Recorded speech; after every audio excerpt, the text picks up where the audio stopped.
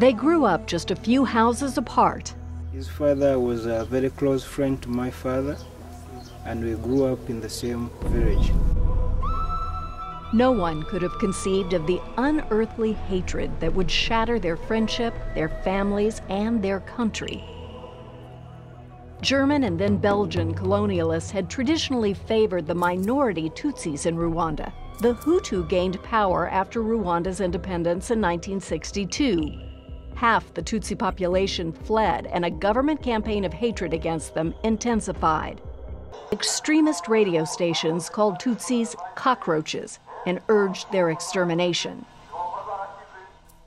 Finally, the bloodlust exploded.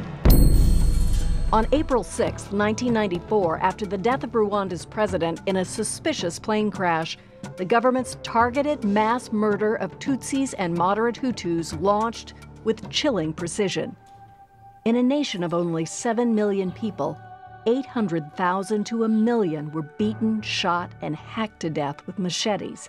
6 men, women, and children slaughtered every minute of every day for 100 days. Andrew had managed to hide his Tutsi wife, Madrine, but her parents, brothers, and 5 relatives were butchered in the frenzy. And then came another horrific realization, that Andrew's friend, Calixt, had been among the mob that murdered Madrine's family. I hated him, but I hated them and wished they all died as well.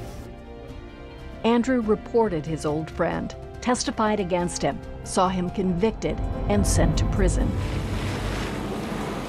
As Rwanda reeled, World Vision responded. World Vision provided emergencies to survivors, as well as shelter and safe places for lost or orphaned children. They were very scared. They didn't know what had happened to their parents. How could anyone understand? Where could healing even begin? We discovered that without the peace of heart, without the true trust between the community, without the real cohesion, harmony within the community, nothing works. So World Vision integrated strong healing, peace-building, and reconciliation programs into every aspect of its work in Rwanda. That meant working together on projects to re-terrace the land, together, Hutu and Tutsi, and regenerating livelihoods side by side, creating opportunities for orphaned young people, and health care for everyone, no matter their background.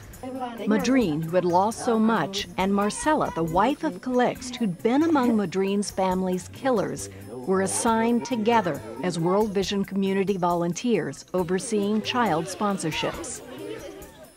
During visits with children, we would meet in the neighborhood, and those encounters helped us repair our relationship. To rebuild a shattered country, you must rebuild shattered people. World Vision developed a specific model for that endures today. It's an almost 2-week program of sharing intensely personal memories of the genocide, learning new tools to manage deeply painful emotions, and considering a path to forgiveness. This approach was replicated all over the country and embraced by the new government.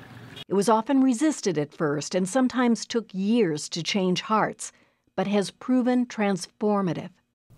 When I say I have forgiven you with a sincere heart, it releases you from the burden and you feel much better.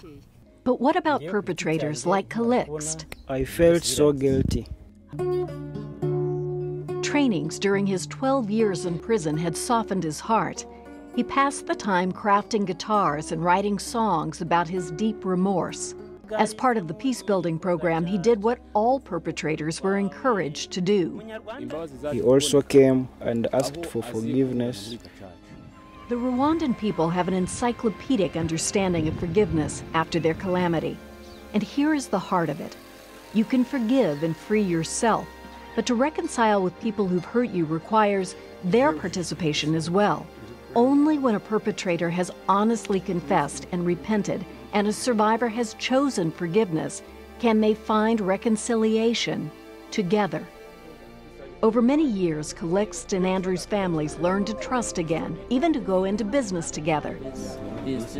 Today, their children are close friends, like their fathers and grandfathers before them. The mothers care for both families as their own. They are still neighbors, and as close as they were as boys. Yeah. We have hope for a better future, and we shall get there together. Rwanda has urged all to consider themselves Rwandan. The country has made impressive strides in health, education, and its economy, a remarkable feat just 20 years after a genocide. But it is here, in this small village, where you can most clearly see the lessons of this land, in the story of these two men. It is possible for people with such background to forgive and become brothers again. Even after a hatred that threatened to eclipse the sun, it is possible to rediscover humanity, the transcendent power of forgiveness, and always the grace of God.